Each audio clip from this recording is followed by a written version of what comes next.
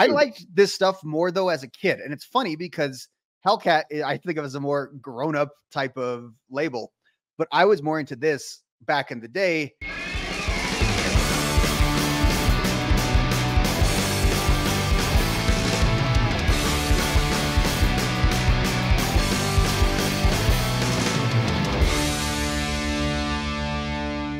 What's up, everybody? How you doing? Welcome back to the Punk Rock Review podcast. This week, me and Rob are doing something a little different. We're going to do a label top 5. We're doing the top 5 Hellcat Records releases across the entirety of that label's life, excluding Rancid specifically, because that would be silly. We're both huge Rancid fans, and if we included Rancid albums, I think it would probably just be a top 5 Rancid albums list, and that would be super dumb. So we did allow for side projects of the members of Rancid, but other than that, it's all non-Rancid releases. So what we're going to do is Rob and I have different methods of doing our research this week. Time limited us a little bit, so we're going to let Rob tell me his list. It's mainly just the records that stand out to him on the label, and then I'm going to give you my actual top 5, and we'll go from there. But this should be a fun conversation because Hellcat is a very important record label to everybody.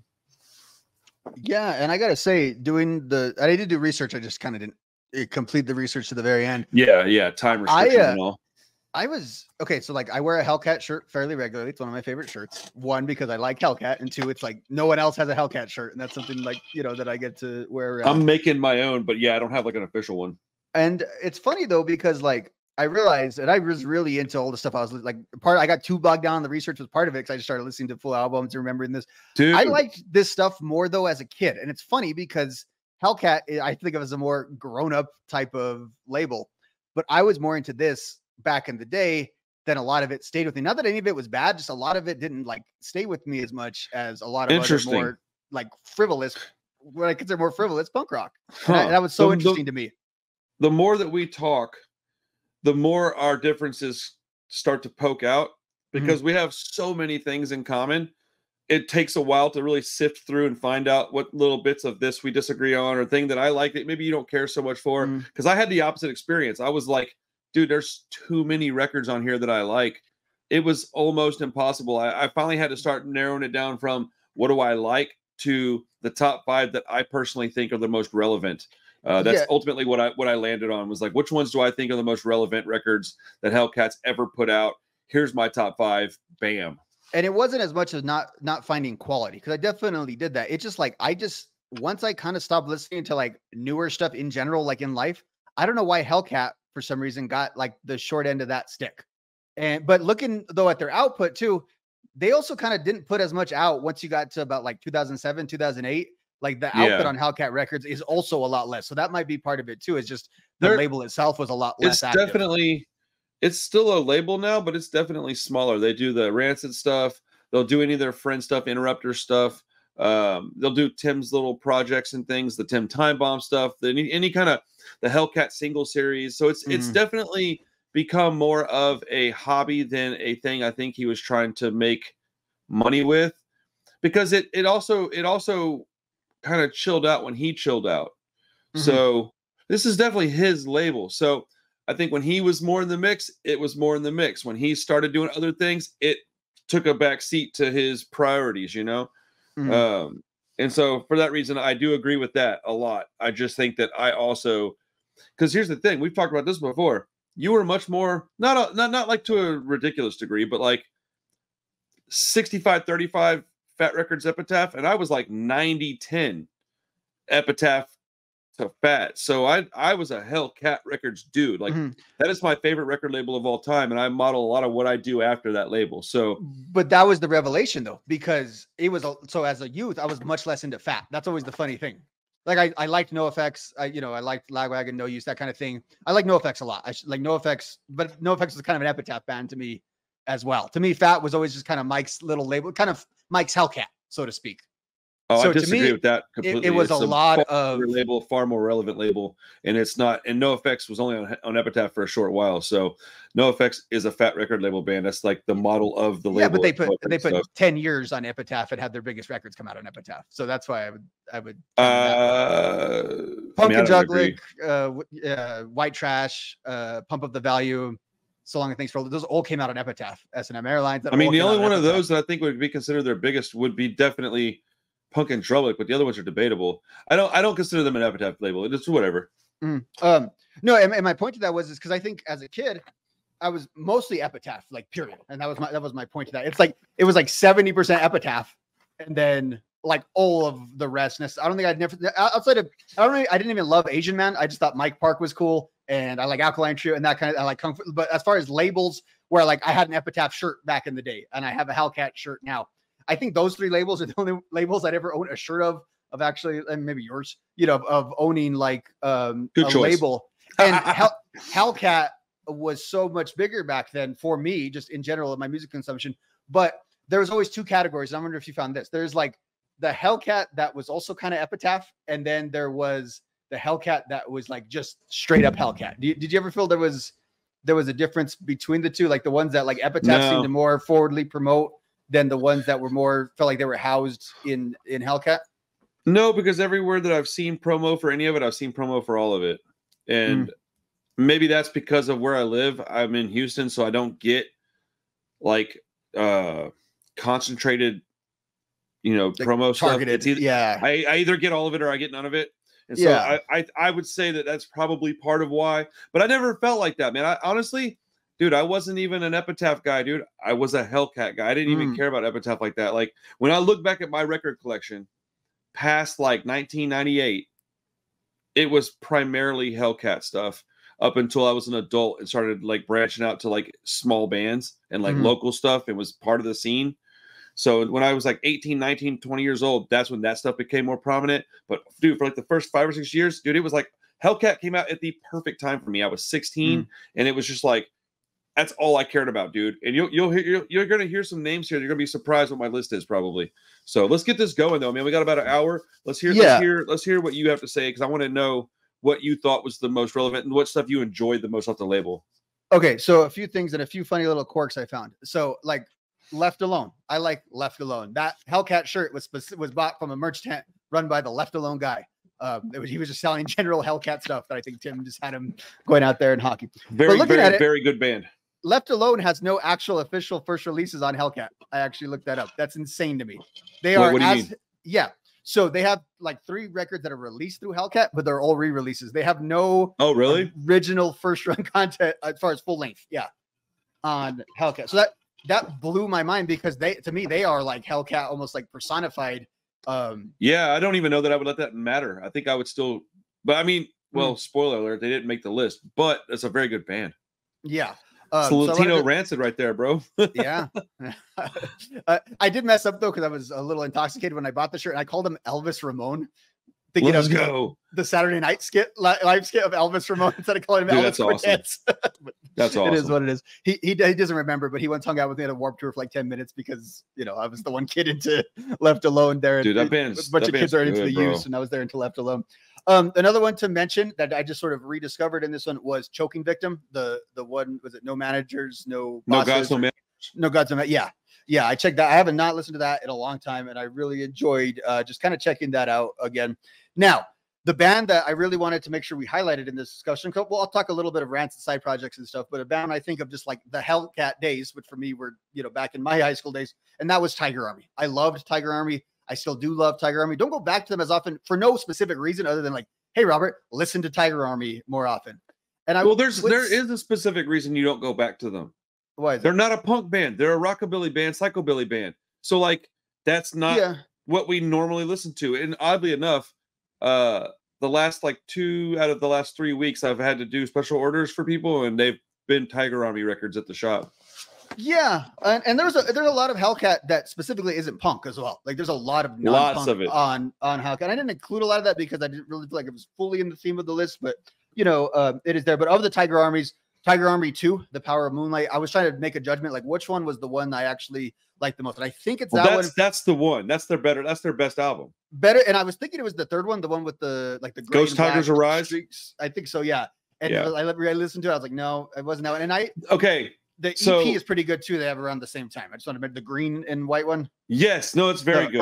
Early beginnings or whatever. Yeah. Yeah, like the early year cuts or whatever. And I don't mean to interrupt you a bunch, man. This is gonna be a long night, dude. We're gonna be doing this to each other a lot, I think.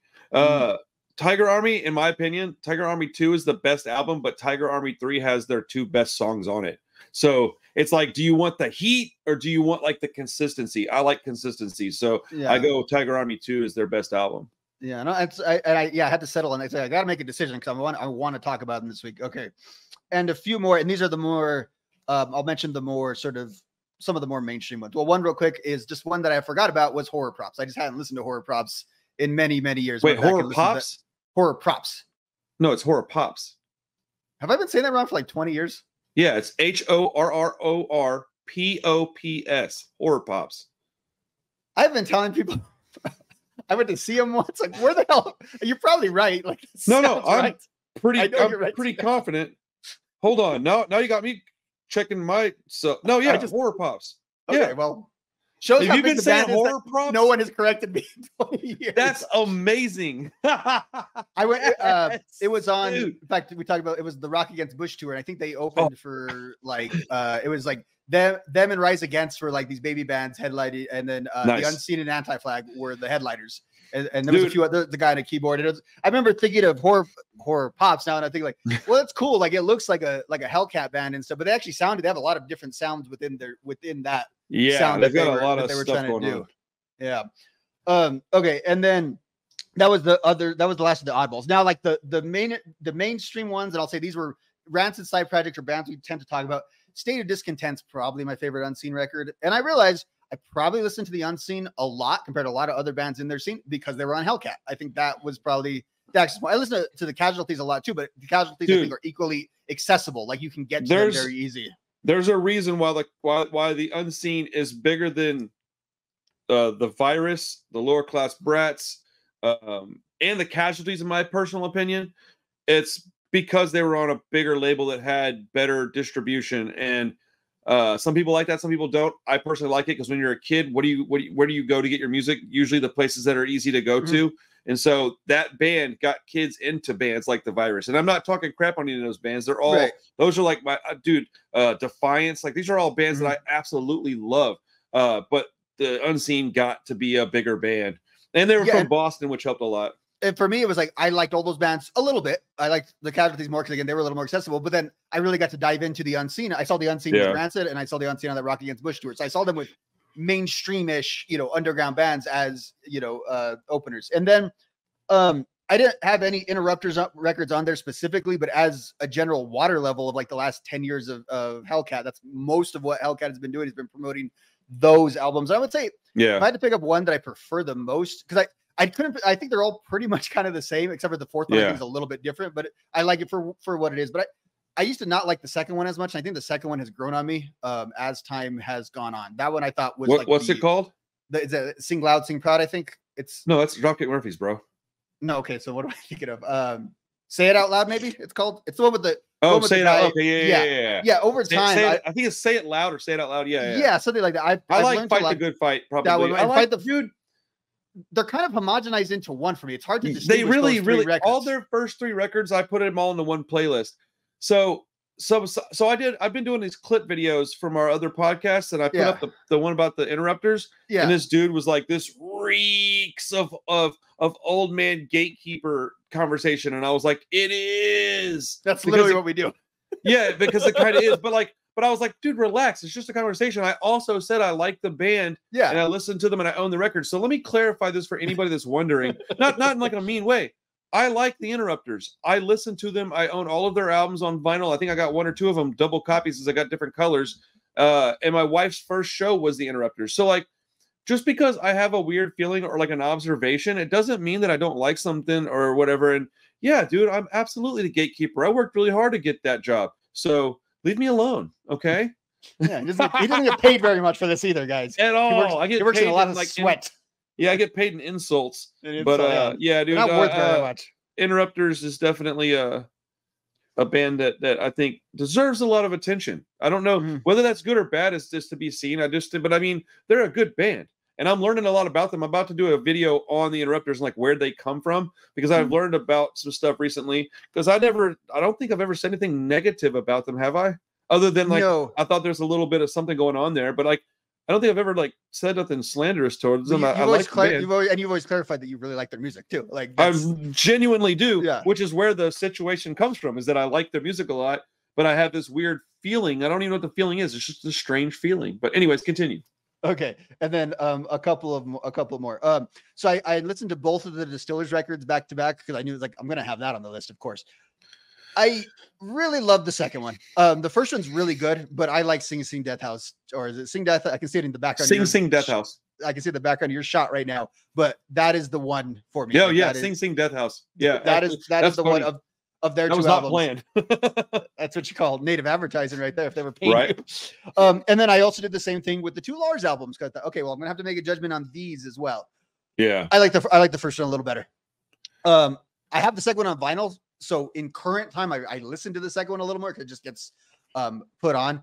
And I like the gimmick he was trying to, not gimmick isn't a fake way, but like the persona he was trying to go with on the second one. I think that's kind of cool. It only lasted one album, and then he turned back into like soccer fan Lars, like shortly thereafter. He had this like, he was going through an identity crisis because his life was falling apart, and he was super into Motorhead and he was super into Harleys. I remember that version of Lars because that's where I met him the most.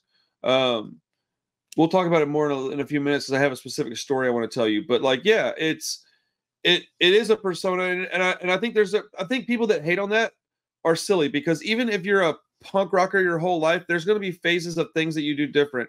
And he's always been the same guy as far as I can tell. He's dressed a little different. Okay, dude, times change, clothes change. We all change a little bit. People just want to hate on him because he's successful, and they don't like him because he's a, famous skinhead. They hate it. And to me, he's always been into that stuff, dude. Every yes. record I've ever heard from Rancid, he's mentioned like old 80s UK stuff and skinhead bands his entire career.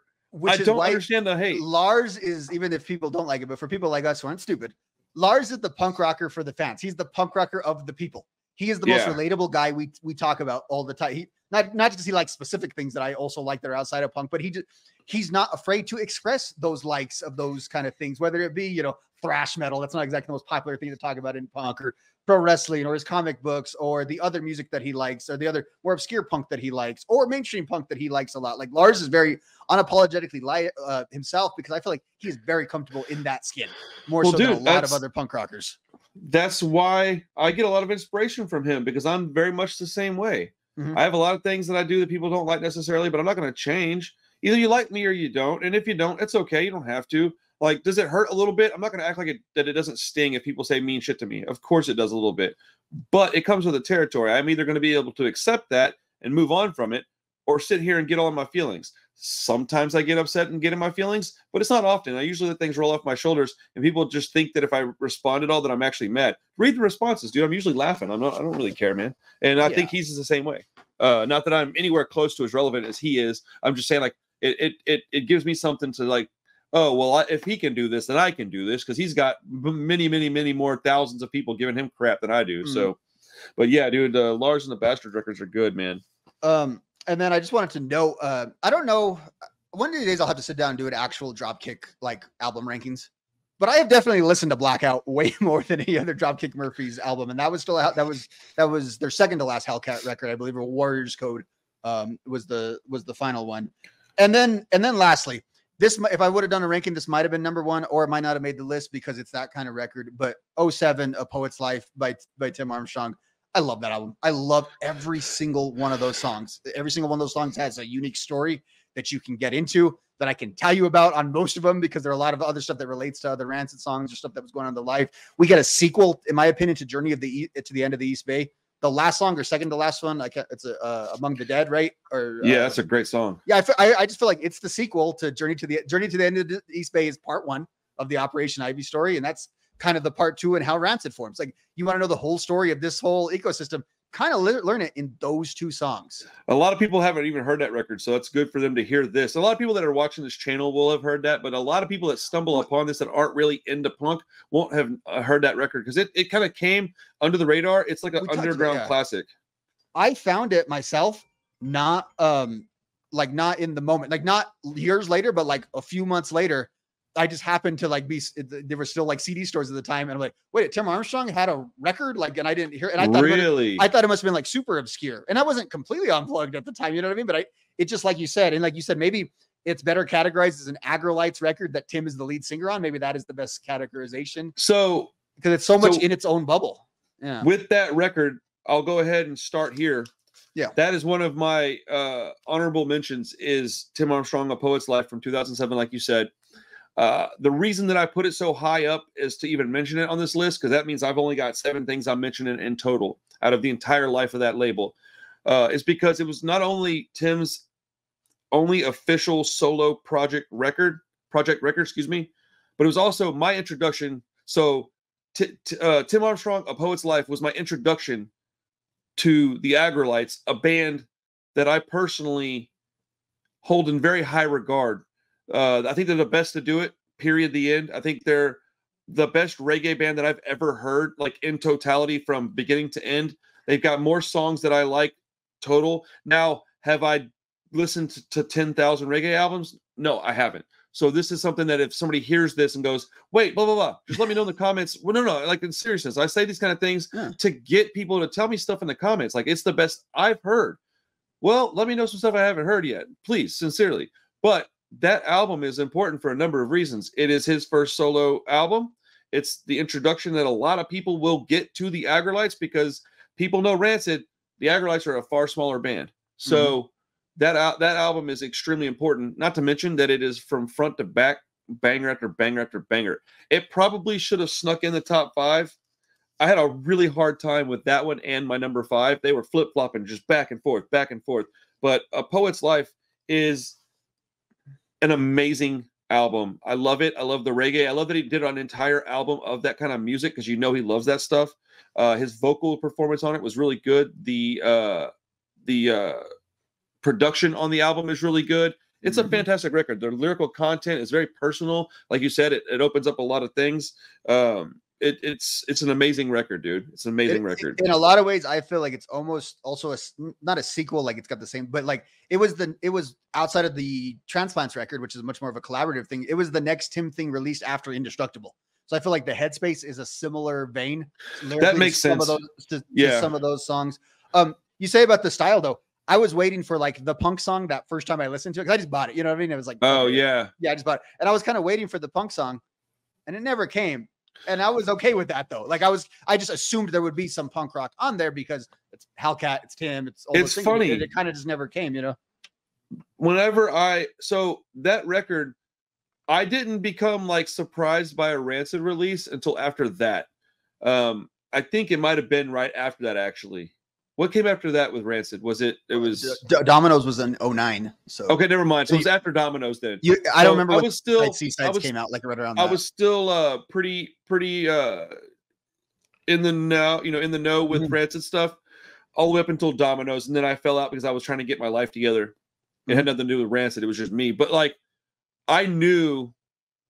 I don't remember how I knew. I might have just read it somewhere. Like, hey, coming soon, this Tim Armstrong thing, and backing band, the Agrolites. So I didn't know much about the Agrolites, but I knew that they were a reggae band, and I knew that they were the backing band on that record.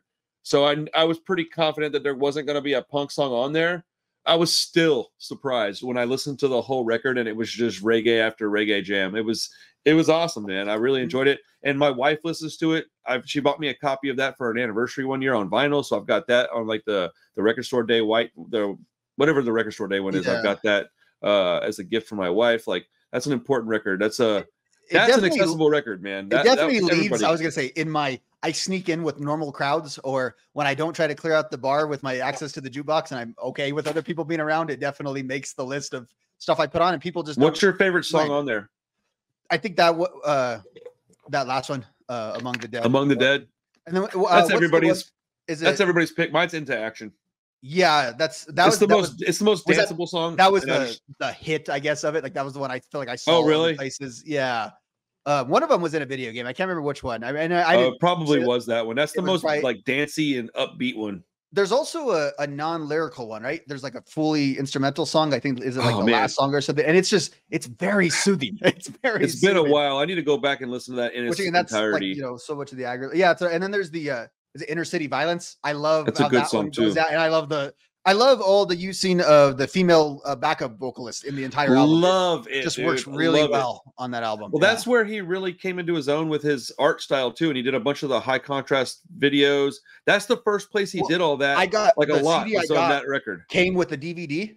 Yep, every single song. So just like they're releasing right now. Right now, they're releasing those black and white videos for their current record. This is the extension of that. With all of it, just every song was on there. So who knows? I had the CD in my truck. I remember having that, but who knows how much of that I just saw on the DVD that I didn't actually listen to, that I just watched over and over. Oh, probably a lot. And that was 07, so I was just living on my own for the first time. Didn't really have you got the DVD player, as you're just kind of going through things, and that was that. Dude, I love that album. That DVD and the Hellcat DVD, honestly, were the two on the rotation a ton. Well, those helped me like get a lot of my friends into bands because they would be not wanting to listen to music, they wanted to watch videos. So if I put those on, they would be interested in stuff I liked because of that. But yeah, let's move on. MTV grabs kids like just in their limit, same concept, but on a lower scale. Yeah. I mean, yeah, pretty much. Let's move on. We're getting a little bit of time crunch here. My other honorable mention is probably one you don't even care about. It is 1997, The Gadgets at Ease. There has never been another record that sounds like that, ever.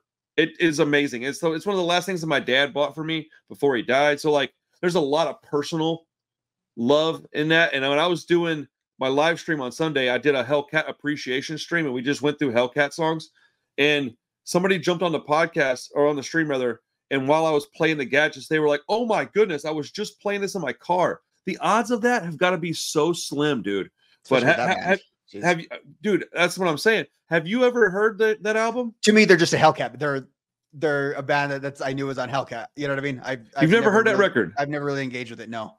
You need to go listen to that, dude. It's the most. It's on Spotify. It's like a ska band, but with like mod rock influences. It's the only band I've ever heard that I thought reminded me of the Gadgets even a little bit was Catbite. When I first heard Catbite, I was like, "Oh my goodness, this reminds me of the Gadgets." And it's not the same, but they've got a lot of similarities. So yeah, those are my two honorable mentions. Let's start with my top 5. Let's go 5. I'm gonna cheat a little bit, dude. My 5 is 2 records in 1, and I'll explain why. Number 5 is Lars and the Bastards. It's both of his records, and it's because I literally put a bunch of notes. I had to do a whole other page, like rip it out, throw it up, because I couldn't. It was too many scratch outs because those records were driving me nuts. I couldn't figure out which one mattered the most. And I think that the first record is the better record. The second record has the most influence. It's got the most. It was the bigger album. They toured more on it. It probably sold more copies. But they both have different things going for them because they're slightly different albums. It's like you can watch him change and him go through some things just by listening to those 2 records. And I kind of lump them in as one record together personally most of the time. I don't even really know. I know I said that the first one's a better record, but dude, I'm telling you, I listened to the second one and I don't know that that's true. There's a little corny stuff in the lyrics a couple of times in the second record, but their second record is better. It's got more like the songs are better written. The production's a little bit better. The vocals are a little bit better. The guitar's a little tighter and a little bit better solos. But the first record's like more of a punk rock, gritty punk rock record. So it just depends on what you're looking for, I guess. The first record is like the stuff they should have put on Rancid 2000. I think all got put on the Lars album because right? For real. It's got the vibe of the Rancid 2000 vibe, but just done way better in a lot of instances. I'm so glad you said that because I honestly think that that's what it is. As I look at that, it's like, oh, this is what they should have done. Like Rancid 2000 was like what they were trying to do was the Lars record, but Lars was probably writing these songs for this record. And so he was giving them material and it was like his B-side stuff. Because I think like Dead American could totally go on Rancid 2000. Like that sounds like if you told me that song was on Rancid 2000 or the Vietnam song, like those just lyrically, thematically sound like Rancid. Now, To Have or To Have Not, which is one of my all-time favorite songs, that to me is like if Rancid was more Lars's band than Tim's band, I feel like that's a Rancid song then because that is uniquely Lars. Now, do you love the last song on the second album, the one where he's just kind of talking? Married to the Oh, you know. yes. I Isn't that love awesome? that song. I love Dude, love it, dude. I Love listen it. to it on repeat. I annoy people with it because like, are you supposed to a guy talk about like what it's like being semi-famous? I'm like, yeah, I love it because it's so ridiculous. Because it's so ridiculous and it's likely true. the So ridiculousness like, of the fame of punk rockers, I think, is very interesting. You are famous yes. enough that two people like me and you in different states can do a podcast on you 10 years later. But at the Yeah. same time, other than your unique look, you can pretty much go anywhere. No one knows who the hell you are. Like you're Right. also not rich necessarily, but you're very well known in certain. And I think there's a lot of that contrast. And he's got enough money to have a nice car and a house, but not enough money to drive a Lamborghini. Eating out of dumpsters and dated pop Right. stars, but like, yeah, like you've done all those things. I mean, look at like what we do. We do YouTube, and I have a relatively large channel on the other end of this. You know what I'm saying? Mm-hmm. And you know, I nobody knows who I am, and if I got 270,000 people, nobody would know who I was still. So I can only imagine. Like, I don't remember where I was going with that. I had a point. I lost it. Anyways, yeah, Lars's life has got to be pretty strange, I would think, because he does have places that he can go and not be left alone. But then otherwise, can you imagine like having a down day where you want some people to recognize you because you're kind of like bummed out about something or depressed, and you go walking around and nobody gives a shit? That's got to be, and especially like if you're large, because let's face it, most 52-year-old dudes don't have the word skunks tattooed on their forehead either. So, Right. You know what I mean? Like clearly they know there's something up with you, but they probably just think you're a criminal and not like one half of one of the biggest bands ever. And it's like, if it was Tim, he wouldn't care at all. Like he would be more bothered by people knowing who he was. Mm-hmm. But like Lars is probably like, you know, and look, dude, people can say what they want. Anything that I say about Lars, dude, I love that guy, man. That dude is the jam, bro. So everything I'm saying about him is with love and reverence, man. He's a good dude. I've talked to him on the phone a few times. He's very nice. You know, like a bucket list thing would be to get him on the podcast. It may not ever happen, but I do believe that it's a possibility. So yeah, Lars is the jam. Number 4. You mentioned it, dude. It is sorry. Number 4 is from 1999, Choking Victim, No Gods, No Managers. Dude, that record. So, okay, I was trying to decide if I wanted to put Choking Victim or Leftover Crack on the list, because I think that group of people is largely the same. Get them confused at times. Yeah. So a lot of their songs you'll get confused which album it was, but Choking Victim is got the better record. Now, speaking on Hellcat, that record is also another one of those things where it changed stuff. After that record came out, things changed. We wouldn't have Days and Days without a band like Choking Victim. They wouldn't exist. It made crust punk accessible. It combined elements of ska, punk, and black metal, which had never been done, at least to my knowledge. You know, a very interesting vocal stylings. They didn't hide from their addiction issues and the fact that they were kind of crummy people. Whenever it came out that how do you say his name? Is it Stiz or whatever the dude's name is, the singer? Let me try to read it out. Sturgeon. Is it Sturge? Yeah. Sturgeon. Whatever his name is, man. I've met the dude a bunch of times. I can never remember how to say his name. Anyways, when it came out that he was kind of a scummy dude, nobody was surprised. Like it's weird, man, because they're like a weird band. I've seen them live a few times. I saw them live in a house, and there was like 50, 60 people there. But I also saw them at Emos in Austin with like, I don't know, 1,500 people. I don't know how many it was. It might have been 700, but it was a lot of people. Right. So I've seen him in 2 different environments, like completely different. And they were like the exact same people. Right. But he got kind of weird, and he was like, I don't know, man. That album is definitely a turning point in punk rock music, in my opinion. That is like, you know, you'll have the timeline and you'll have these little blips where something happened and you go, okay, well, things change from there on. Now you have this other web that goes out and things go this way and that way. This is one of them. And so when this band happened, this album happened, it changed stuff. Plus 500 Channels is just a fantastic song. Crack Rock Steady is one of my favorite songs of all time. Dude, there's so many good songs on that record. Plus it came out right around my birthday, so I was psyched that it came out in March. But it's also a 42-minute song, 42-minute record for 13 songs. That tells you a lot. There's a lot of punk albums that are nowhere near that length that are this many songs or more. And so like there's I don't know, it's a dude War Story. Man, this album is so good, dude. Yeah, bro, it earned its spot. You were talking about it earlier. What was your thoughts on it? Because I don't think you would have had it in your top 5. No, and to me, it's a few things. One, Choking Victim is always like you talk about the gatekeeping. That's like the secret code, right? Like, oh, you know that you know who Choking Victim is. Like, okay, you're cool. We can you're in the club. To me, it's it's the fusion of it's exactly what you're saying. It's the way they use the ska. Like we talked about it before, like that ska hardcore. Yeah. In that kind of way. And what's the band you're always mentioning? Bosstones? No, not Bosstones. Anyway, we'll get stuck on it, but like it's that same kind of vibe where like it's ska that sounds dangerous. And a lot of the Against ska, All Authority? Yeah, maybe that's what I was thinking of. And they don't exactly sound like it, but it's that kind of vibe of like dangerous ska. And it's funny because a lot of the other Tim Armstrong ska stuff is almost the opposite of that. All the other Tim Armstrong ska stuff is like the ska you bring your mom home to, whereas Choking Victim is completely different. Well, like it sounds like a gang. Like it's hard to explain what I mean by that, but it sounds like it's its own thing. That's my whole point. That's why it deserves to be on this list. It's its own thing, dude. It changed music. And so like, I mean, hell, dude, Rancid has a song called Brad Logan. Where do you think he's from? Well, he's from a lot of things, but like he was also I think he was in Choking Victim or Leftover Crack. Might've been both. I can't remember, but Brad Logan was like part of that musical group. Right. So, I mean, damn, now I have to look it up. Is Leftover Crack on your list at all? I think no. They're coming up.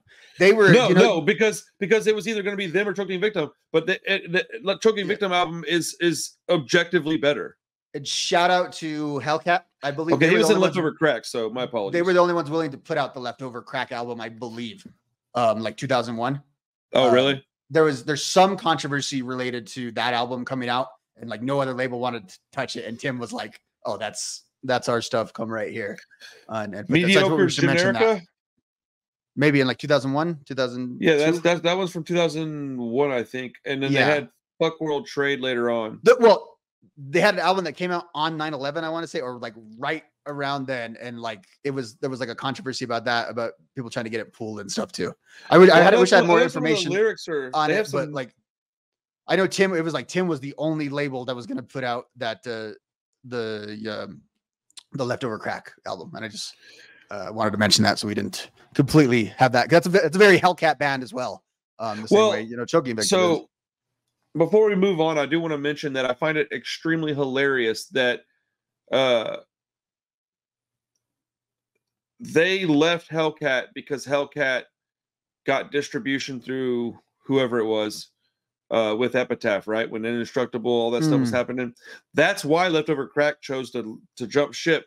But he's like the most rock star dude out there. Like it doesn't make sense to me.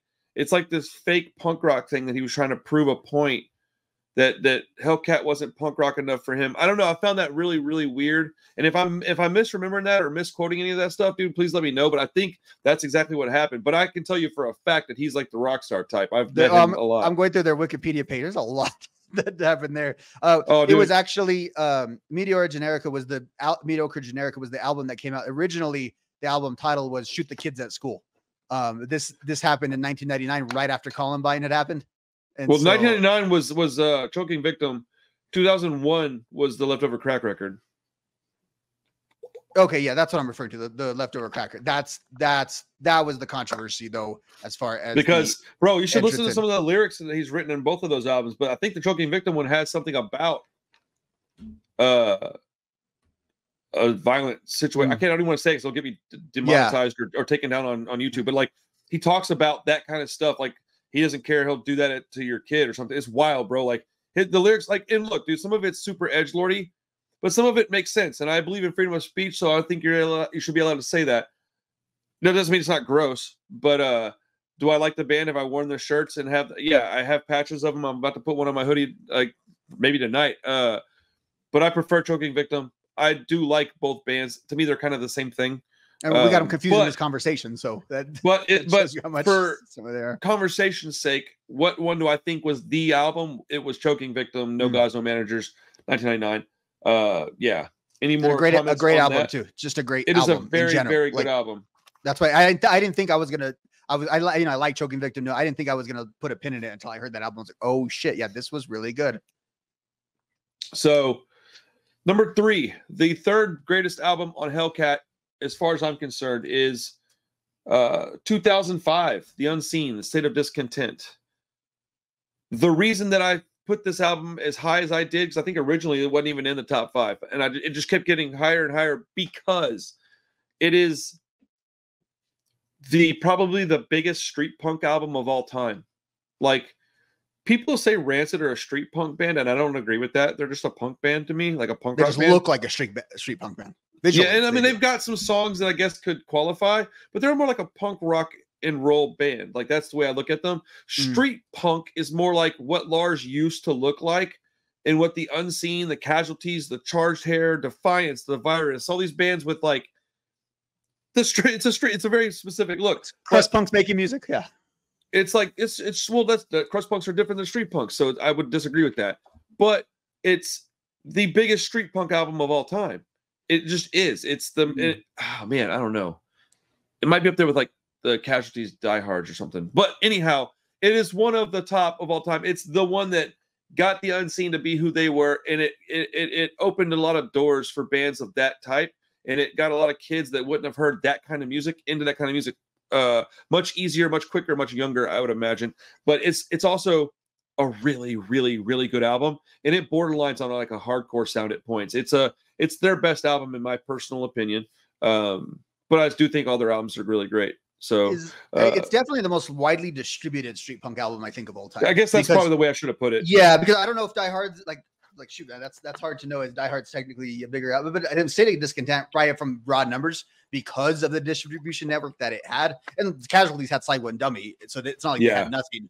But true. Yeah, I would, and the Casualties are really big internationally as well. I would say that's probably the most widely distributed. And then you had like a quality video that was like on Blank TV and Fuse and all that. Like, it was as mainstream as like street punk could probably ever hope to be, other than being filtered through like a Rancid or something. Right, and I guess the biggest is probably the wrong word for me to use. I will say one of the top street punk records of all time. I think it might be. That's funny to think about because you don't think of street punk as necessarily big. So it's hard. Like, right. So what are? Well, that's why I think this record is so important. That's why I think it's so important, and that's why I think it deserves to be on this list in the place that it's in, because that kind of music, it never reached those heights. Even the Casualties at their biggest, I don't think were bigger than the Unseen. Maybe a little bit. Maybe. I don't know. Like, I don't have a strong opinion on that, but I don't know because ever since you've been saying that, though, it has challenged my perception of like the Casualties being the biggest like known band from that scene. But yeah, it might because of this. This album might be the difference of what kind of pushed them over the top. What's crazy, I'm trying to not talk over you. My apologies, dude. Anybody that's getting irritated, I'm sorry. I'm really trying not to do it. We're just really excited. It is very hard to not. Plus, there's a small lag, so I'm not quite sure when you're done and when you're not. Anyways, one of the things that made me say that it was the biggest is such a weird thing, but I sold patches for a while online, and I had a Casualties patch and an Unseen patch, and they were both about the same quality, both the same size, both the same price. And I sold way more of the Unseen than I did the Casualties. And I think that's in my head, and that's what made me say that. So if I'm wrong, don't be so upset. It's just a thought. There's like interviews in alternative press with the Unseen. Like, I never saw the Casualties, being interviewed for a magazine. Oh, they probably were. But I'm just they probably were. Yeah. Maybe though too, it's okay. The Unseen are slightly younger than the Casualties. So that might play into it too, where like you might say, yeah, punk was fairly large in the 90s, and a lot of our bands we talk about had their big thing, but pop punk, not that the Unseen are pop punk, but the accessibility to punk, I think, is way bigger, like in the 2000s when Warped Tours and that kind of thing. There's like 4 different music channels. So the ground, and that's when the Unseen are literally with one of the biggest bands from that genre, on their label with Rancid. And so it plays into it. I would love for that's something in the comment section. Please, like, sound off honestly about that. Like, I think that's a pretty good debate. Casualties versus Unseen, just in general, and you got me thinking all kinds of different parameters on it. And maybe if the Casualties had come out at the same time and had the same kind of releases as the Unseen, and then also got on the same label, we could see if there's a major difference. But just based on when they came out, the age of the people, because like look at the Casualties now. David Tejas is singing for them, and they're rocking and rolling. But like you don't hear about them the way that you used to hear about the Unseen. Yeah, and it's strange. So I could be wrong. But when I was young, the band was the Unseen. And when they got signed to Hellcat, I was stoked, but I know a lot of people that weren't. And so, you know, I was just a Hellcat fanboy. It is what it is, bro. I'm not even That'd tripping. be a good forearm tattoo, by the way, is that Unseen logo. I always thought there's a good way to make a forearm tattoo out of that Unseen, the one with like the web and stuff. Yeah, that's from a movie. It's a horror movie logo. Oh. Well. That actual logo is from a movie. I would, of course, I would know that. Mm-hmm. It's better than the Casualties font but Casualties, Unseen, and Rancid definitely led my notebooks in weird fonts that I would write stuff on in the middle of school in like 2004. Especially Rancid, bro. That one is so easy to draw. The straight letters and stuff. Yeah, that was always everywhere. Well, we've only got 2 left, and then we'll jibber jabber for a few minutes before we go. The second most important record in Hellcat history, in my personal opinion, is from 1998. It is Dropkick Murphys' Do or Die. There is a bazillion reasons why I would put this so highly ranked. I bet you're wondering what my number 1 is. So don't say it yet, because you might guess it. But okay, so Dropkick Murphys' Do or Die. In my personal opinion, it's their best album. It started 2 careers simultaneously without even realizing it, because when Mike McLogan left the band, he eventually started the Street Dogs, which is a band that I personally would rather listen to than the Dropkick Murphys most of the time, because I like that more blue-collar rock and roll sound than I do the Celtic stuff. And I'm Irish, so like the Irish stuff is great. I love it. I love Flogging Molly. I love all that stuff. But Dropkick Murphys, that album made, because somebody was mad because I was arguing for Oi being pretty accessible a couple weeks ago. Yeah. And saying that Dropkick Murphys and Flogging Molly were as accessible as anything else that punk rock was. And I stand by that, because when I say punk rock, I don't mean MGK or Blink-182. And I'm not talking crap. That's not what I mean. I mean like punk rock. I think Dropkick Murphys are as big as anybody that's ever been a punk band. But definitely. I think that's, you know, whatever. People can disagree. It's okay. I'm not an authority on any of this. I just have an opinion about it. But Do or Die, think about what that set off, dude. Think about the things that we've got because of that record.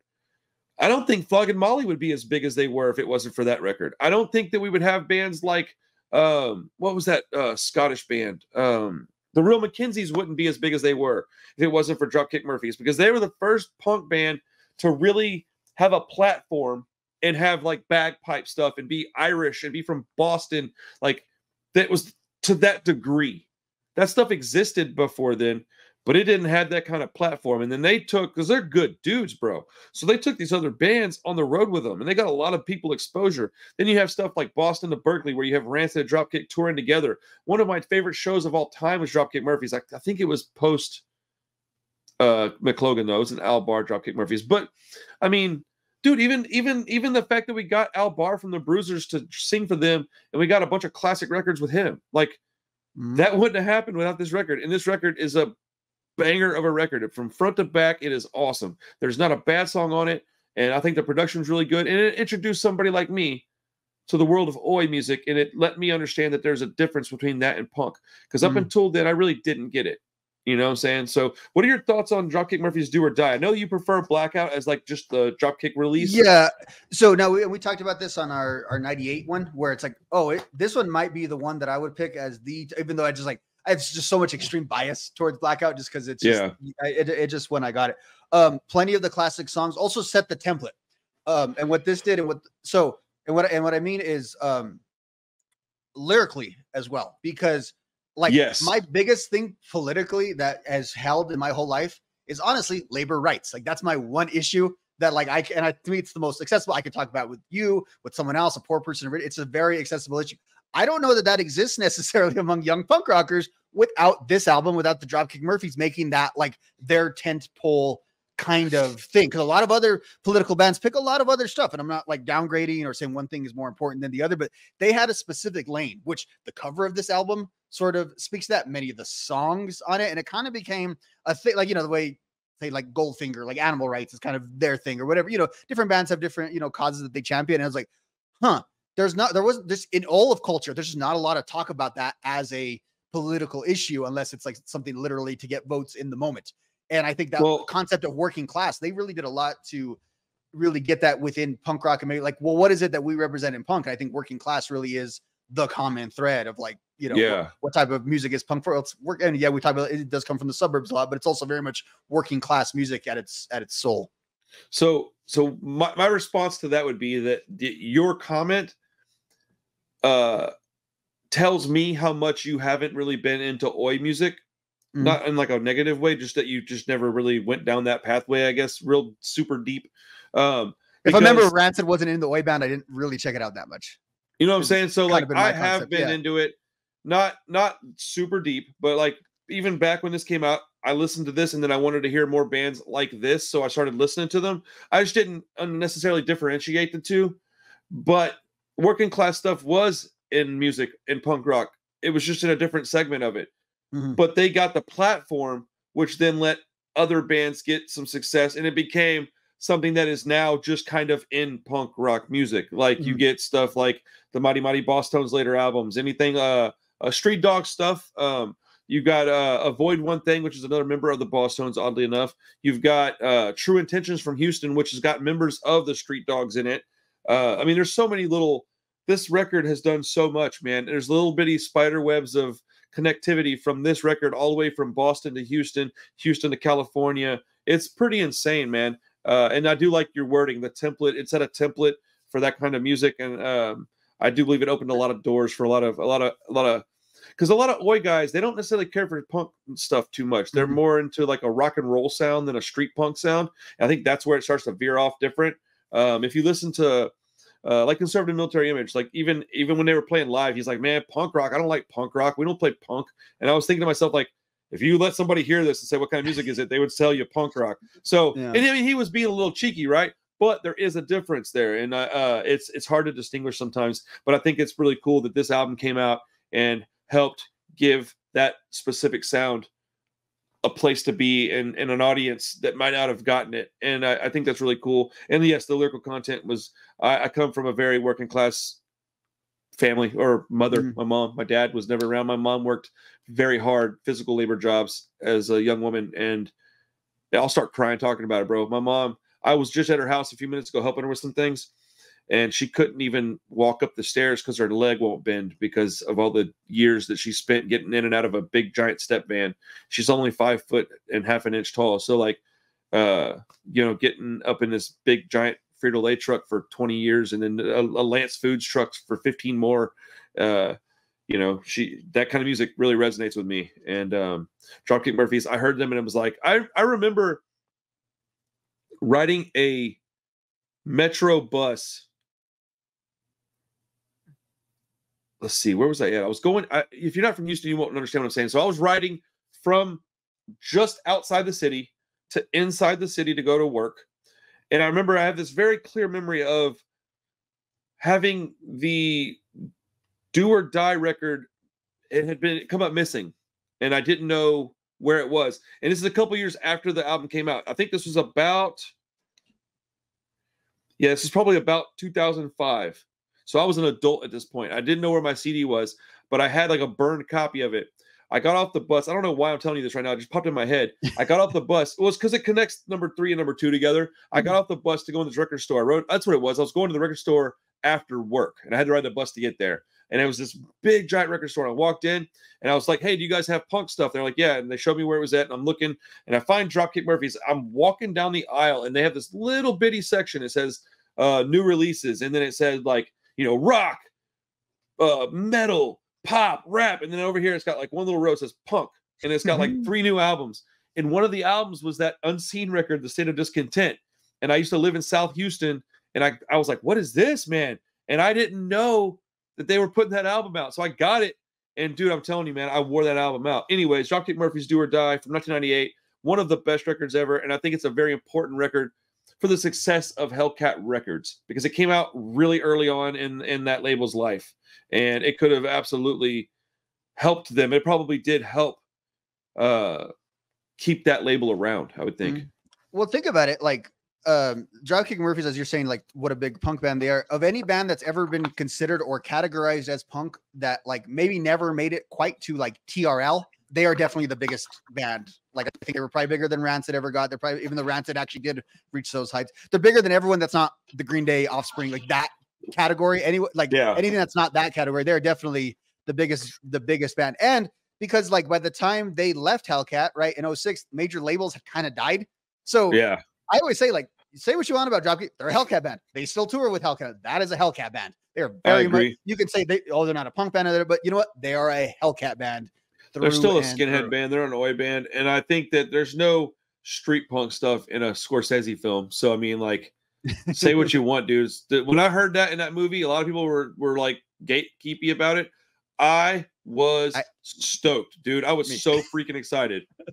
Oh, you were gatekeepy? Not because like the scenes are awesome, and like I hate that song "Ship It Up to Boston," just straight up. Oh, I love that song. And it is because like that just, and it's not, it is gatekeepy because that was everyone's Dropkick Murphys. I'm like, no, they have all this other cool stuff, and I didn't like how it got reduced. I felt like to that and the stupid Red Sox, and just not only because I hate the Red Sox, I hate the Boston Red Sox, but also it's like that was what Dropkick Murphys were to like the public, and I was like, no, they're a really cool band with all these like great songs, and I kind of got annoyed with that like very much. I don't want to be a super hypocrite here and act like I'm not gatekeepery on things, because I absolutely am, and I think it's hilarious that people get so mad about it. But for some reason, when I heard that song, I was so proud of them. I was like, man, this has got to feel amazing, because that song really did like that changed a lot of stuff for punk rock, man. Like, I mean, think about what that song really did, dude. Like, it got big, bro. Like, it's still a pretty big song. I wonder how many listens it's got on Spotify. You think it's got 500 million yet? Nah, no way. It's up there. I don't really know this scale. It's got let's say 10 million. I wonder if it's got 10 million. 500 million. That's a lot. Let's see.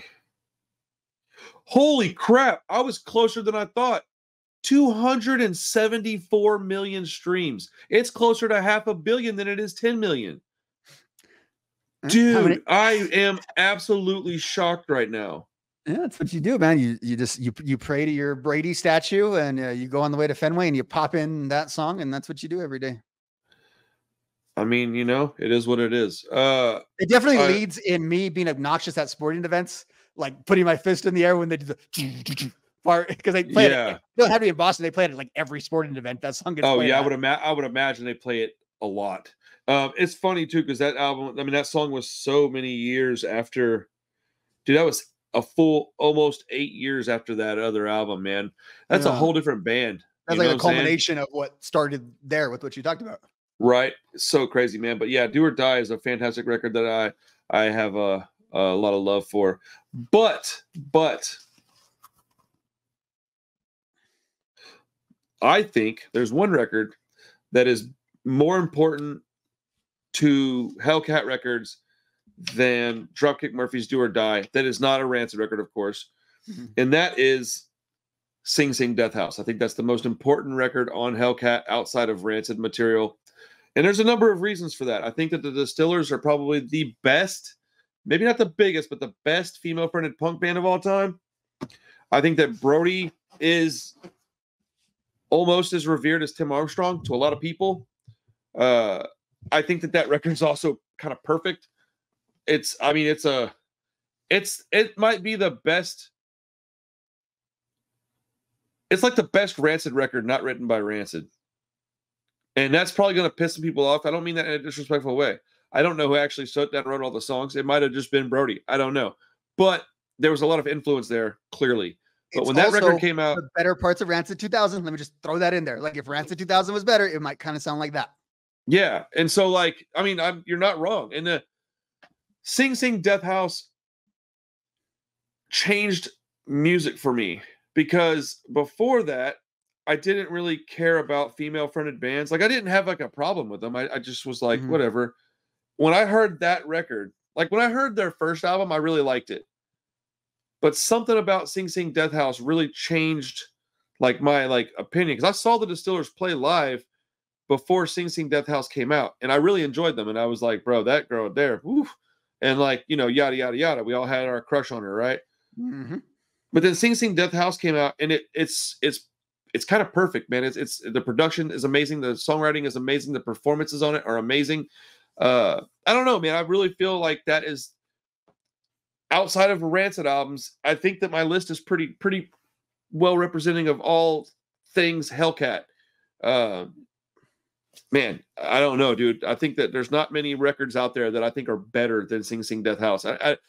It's weird, dude, because I don't listen to it as often as I feel like I should, maybe after talking about it right now. But every song on it is great, and I think it was at a time where punk was peaking. I think that's like the peak of punk rock was like that 2 or 3 years around then. Yeah. Maybe even with their first record, but definitely with like the Hellcat stuff, the Unseen, Lars and the Bastards, Dropkick doing things, Rancid doing stuff, A Poet's Life. Like Hellcat really is like the peak of punk rock. Mm-hmm. Well, it's at its peak when it's the most viable time to probably be in a punk rock band, even more so than the 90s, because all that had been flushed out and figured out. And then like think of how big this album, is relative. Like got them signed to a major, got them like they were touring with No Doubt and Garbage on this record. Like think about that, a Hellcat band. And that's insane. And it's not because Brody's yes, she got on the tour because they are a female fronted band, but those are big bands that are going to have whoever they want on that, Gwen Stefani's not going to tour with some crappy, punk band as their opening band just to be nice to, old friends from back in the neighborhood. Like, no, they were legitimately put on that stage. I think Fat Mike has said, we talked about this before, it's the most money at the time Brett had ever contributed to an album. Oh, really? As far as like, they knew it was going to be good. They knew it was going to be big. The packaging is amazing. You've got, the cover art is good. It's got the old English font, which you and I think both really love. The songs are amazing though. Specifically Crazy Young Pilling and Sing Death House. The song City of Angels is great. I Am a Revenant is my favorite. I Am a Revenant is probably my favorite. Very, very good song. Oh yeah, talks about, I remember when it rained and it rained for you. Oh my God. I can listen to that forever. So the person, I talk about it all the time. Well, looking at that back as a flashback from the old CD. Bro, I'm telling you, I'm about to open it up because I had to re-buy this because I damaged my other one. A live unboxing. The person that got me into punk rock, I always said it, was a female. It was my girlfriend at the time who was like just into this weird music. And I knew what punk was, but I didn't really like know. Punk to me was, Green Day or whatever. And she was kind of into Rancid. Then I got really into Rancid. And then she's like, well, like my favorite band is fronted by that guy's wife, right? And I was like, no, I don't know what you're talking about. She'll check this out. And I was like, it's cool because she's this cool punk rock chick that's like loud and just like not exactly getting into fights everywhere, but we'll make her opinion heard. It's a very like assertive woman like that. It's kind of why I liked her, I think. And then I was like, who, the girl or Brody? Both. But I'm saying there was a connection because I was like, oh, that's like you if you were famous. I used to say, that was exactly like you talk about what there really wasn't like. I talked about it in my video I did on them. Every other girl, even if it was like Gwen or one of them, they were still kind of like the typical. Yeah, that's how the CD was too, with the big that had that gun thing on there. They were always still like, I think, the typical pop princess. Like even Gwen Stefani, even though she's a little bit different, she's still kind of like a pop princess. I think Brody was the first one to really not sort of have that aspect. Maybe she looks like a modern Joan Jett or something, but she very much looked and felt like something that was out of the Hellcat scene that was, front and well, she was Courtney Love for like punk rockers, dude. Mm-hmm. Like, and she even sounded a lot like her kind of to me. And you said you didn't like the follow-up album because you thought it went too alternative and too whole. Terrible. I hate Coral Fang. That album sucks. That album is terrible. In my opinion, like if somebody else likes it and thinks it's amazing, that's cool too. I don't understand why people get so bothered by one. They wouldn't have had that though if they didn't have this. They wouldn't have had. They got to be. It didn't last for them. Their infrastructure really wasn't. There was a whole chapter dedicated to them in Dan Ozzi's book. It's called Sellout. The Distiller, which is crazy. The Distiller's got a chapter in like a big book. He's one of like the 9 bands that he profiles in that book. Okay. And the section is really interesting. They just really didn't have it together on their own once they got as big as they got. They were very dependent upon Tim. Yeah, and so once that structure wasn't there anymore, it felt like the band was getting bigger. They're still young people, like everything kind of hit them all at once. So they didn't really last very much longer after that. I mean, they've done some reunions and stuff since then. Look, dude, people can say whatever they want about Tim and Brody. I don't care. It's not a conversation I care to have because I just don't care. Like it's none of my business, man. Like I don't necessarily think it's that. I don't think it's wrong at all. And I don't think it was that weird. I mean, circumstantially, it's just not. It is weird, but it's like, well, one, I don't got to know any of these people really anyway. and it doesn't really have that much impact on whether their music was good or really, like, I don't have to have any moral judgments about listening to the music. But, yeah, it's not like the other band we were talking about a couple weeks ago at the end of the show. It's right. Not that Yeah. Well, my point is that people give Brody all this credit, and I'm thinking, like, maybe they should pump the brakes a little bit and shine the light back on Tim a little bit, because when he's involved with the project, it's successful. Mm-hmm. If you take him out of the Interrupters, they wouldn't exist. Without him, the Distillers wouldn't have been as good or as famous or as whatever, right? So, like, I don't know. I don't want to, like, take away from the band. I think that record is amazing, but I do think that once this album happened, they got on a major, they went and did things outside of that family of Hellcat. They fell apart. She made some really weird decisions, and I don't care if they're right or wrong. That's their business. But she made some strange decisions in her personal life, and then their music started going a different direction. But it also mimicked the person she started hanging out with. Listen, like, just watch what she did with her life. And are you surprised that Coral Fang sounds the way it sounds? After she started going on tour with Queens of the Stone Age, she starts hanging out with that guy, dating that guy, gets married to that guy, and then she puts out an alternative record. I mean, is anybody surprised? That actually takes away from her credibility, in my opinion. But I don't care. Like, it is what it is. Like, I don't know. I've always been a hater of that guy. You know what I'm saying? But I don't know that they had some kind of happy home. Who knows? Well, There's no. Well, right I don't now, really know why. Legally, he's not allowed to be within, like, certain distance of her. Like, that all fell apart, like, about a year ago. I heard he put his hands on her. Is that true? Yeah, it got pretty ugly, I think. That's disgusting, man. That guy needs to be locked up then. Yeah. But and I just think Queens of the Stone Age sucks. How about that? Can we just say that? My brother loves that band. I hate that band. I do too. I hate that band. But, like, I think that was a circumstantial hit, and it was just like, without one of those things, it wouldn't have worked. It had to have every single piece, and it was a big puzzle, and it formed a picture. And we got Sing Sing Death House, and I think that the record is it's like a time capsule. You can listen to it and go right back to 2002. Mm-hmm. I remember where I was at when it came out. I remember listening to it in a parking lot of a high school in my friend's Honda. I remember watching the very first video that I ever saw her in, and she had the red lipstick on and the white T-shirt, and her hair was all spikes, Liberty spikes. Yeah. Oh, yeah. And thinking, like, I was like, oh, yeah, that's a woman right there. Like, yeah, bro. Yes. And so, like, but it also encouraged females to be fronting bands, to start bands, which I think is amazing. Look at my situation. I've got a little 9-year-old girl that loves punk rock, that likes bands like Catbite and stuff like that wouldn't necessarily. I mean, I don't know. Catbite might have formed without the Distillers, but they made it more accessible, more of a normal thing for girls to be in punk bands, and I think that's amazing, because I want everybody that wants to be in a band to start a band and be successful. Whether or not I like the band is irrelevant. I want everybody to do it that can do it, that wants to do it. And I think that this album really spearheaded that movement for that era and generation. Yeah, I wish it could have been more. What I mean by that is I wish, like, it wasn't like this wall between the punk rockers and the Distillers the years after, because I think that could have even been, that influence could have been even greater. You know what I mean? If it wasn't just because there's some Rancid fans that straight up won't listen to any Distillers, or like they completely forsake. And I was like, that's kind of unfortunate, because it really, the influence could have been even greater than it was. I mean, I don't think it's unfortunate. I think if you don't want to listen to it, don't listen to it. No, but I think I think the reasons why people don't listen to it doesn't really jive with the scale of, like, how big the album was, how good it was. Who cares? I think their legacy, though, is not what it should be because of the sides taking.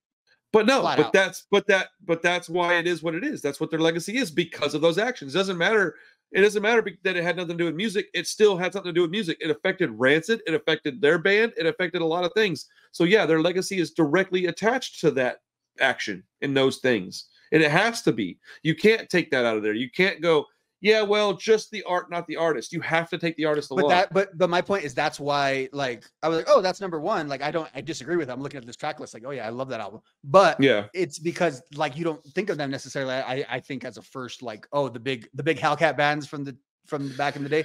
I don't think I had to remember. Oh, yeah, the Distillers were on Hellcat. Like, I did not necessarily think of them in that sort of. Dude, you don't have to think about that. When you hear the Distillers, you don't think of anything other than Hellcat, dude. Come on, man. But So when you think but of like, Hellcat, you don't necessarily think of the distillers, do you? why? I do. Yeah, I don't. I don't. I don't That's think they're crazy thought to of me. in that way. But see, I'm Yeah. also not talking about the biggest bands. I'm talking about the most important records on the label, and that would be the most important record on the label Mhm. outside of Rancid for that reason, though. But like, we've already established that we think quite a bit different. So I mean, if you think Hellcat and you don't think Distillers, I don't understand why. Do you also not think of Choking Victim and the More so. Lars? I associate Choking Victim like more so with Hellcat. I'd say. That's crazy because they only had one album. So I know, like, but I I would. but I just think that the Distillers did things for music that a band with a male lead singer can't do. And for that reason, I think that it's a little more important. Now, how much? Dude, we're talking small increments of importance here. Those are the top 5. I think the top 5 stand out on their own as a group versus the rest of the label's life. But I mean, every album I've ever seen on Hellcat, I've been interested in listening to. That right there should tell you a lot. So, yeah. So, is there any band? Okay, here's my last couple of questions because I know you got to get going. Yeah. Is there any band that you wish would have signed to Hellcat? So like a Hellcat adjacent band. Yeah, somebody that wasn't on Hellcat that you were like, man, I wish they'd have signed to Hellcat because they would have done great things if they did. Shoot, I had never thought about that because I didn't really separate that from like, maybe if they would have gone to Epitaph or they would have done that. So I never thought about that. I always thought of Hellcat. Like I never thought of bands coming to Hellcat the way the Unseen did. I always thought of Hellcat as like the spawns of Tim. So I never really. Oh wow, okay. Yeah, I thought of all the bands, even if they didn't. But they that's were all so strange to me. So the other one I was thinking of is one that you might answer, but the one that's one of your bands is your guys in One Man Army would have totally fit in on Hellcat, wouldn't they? Bro, dude, I wasn't even thinking One Man Army. Like if you close your eyes and see them and don't know anything, they like that's you would and told me that's a Hellcat band. I'm like, yeah, that's the pop band on Hellcat. Okay, poppy Hellcat so band. Man, you are dead ass on with that. That's yes, sir. If you go back to Austin, Texas, there was a band called Born to Lose. I think they had 3, maybe 4 albums. They are literally a top 10 band of all time for me. I always wished that they had gotten on Hellcat because they fit the mold so well. So if you haven't ever heard of Born to Lose, not necessarily you specifically, but anybody out there watching this, go check them out, man. Listen to them. They're from Austin, and they're probably my favorite band from Texas of all time, I would think, maybe. I don't know. That's a pretty bold statement. I have to go back and really think about that. But George Strait's so gonna be pissed. Oh, dude, George Strait's rad though. But I mean, just the fact that I would even say that and then have to maybe rethink it should tell you how much I love that band. But they have a song called "Sweet Misery." It's like a top 10 song of all time for me. So yeah, Born to Lose definitely would have been amazing on Hellcat. I think that Liberty and Justice would fit really well on Hellcat if they were still I don't know what Hellcat's doing right now, but like it would be amazing to see Liberty and Justice on there because their last couple of releases have been, I mean, they sound like Hellcat stuff, dude. I really wish you would go back and listen to that stuff, Rob. You need to go check out Liberty and Justice Pressure, and then anything after that. I think you'd like it way more than you realize. And it's hard to listen to newer stuff. We're older. We already got what we like. And so I think so. Try to give it a chance. It's more of that. It's hard for anything to ever measure up. Like even those newer Hellcat bands, those albums are really good. They just don't have the same resonance, right? Yeah, sort of. I think if you listen to that Liberty and Justice stuff, you might find that there's a little what would you call that? Like hidden treasure there. Because I'm telling you, dude, that band sounds so much like a Hellcat band. And if you talk to Ryan, the singer, he'll tell you that's by design. Like he's our age. He loves the stuff we love. And, he loves Rancid and all that stuff. So, but yeah, man, this was a blast. That went by way too fast. What are you doing tonight? Another game? Yeah. Bro, this stuff's kicking my ass, Season dude. schedule's killing me. I cannot wait for this to be over with. We got some stuff coming up, though. So that's why we're being judicious. So. Yes. Let me look real quick at my schedule and we'll see if we can figure this out real quick before we go. Yeah. Excuse me. Pardon me. Sorry for sniffling. I got allergies or something, dude. Rained out here and it kicked up a bunch of crap in the air. Hold up 1 second as you're doing that. Okay.